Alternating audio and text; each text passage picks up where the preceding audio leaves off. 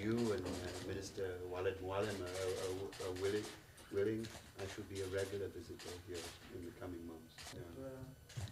This new, always welcome.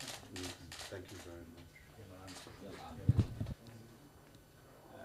We've had a wide-ranging discussion about the prospects for peace in the Middle East.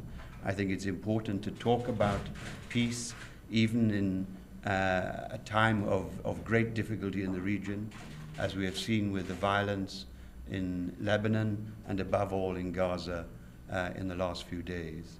I think given those developments, it's all the more important to talk about peace and to talk about the possibilities, for example, which are offered by the Arab Peace Initiative.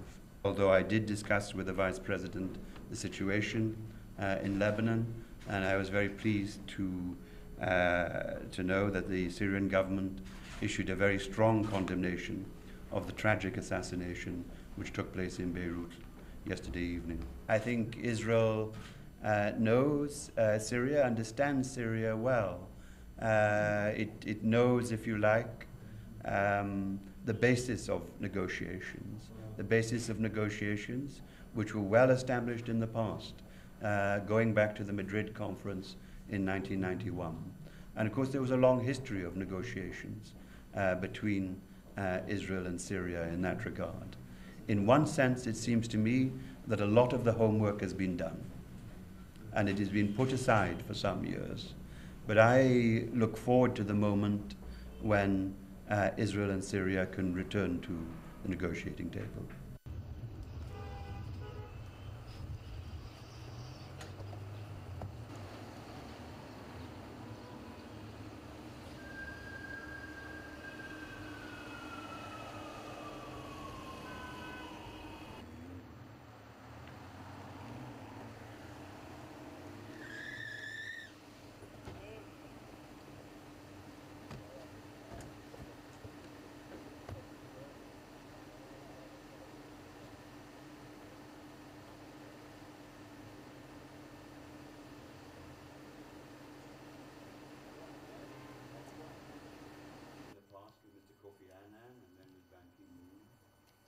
But now I come in, but I wanted to come very soon to meet with you and your government.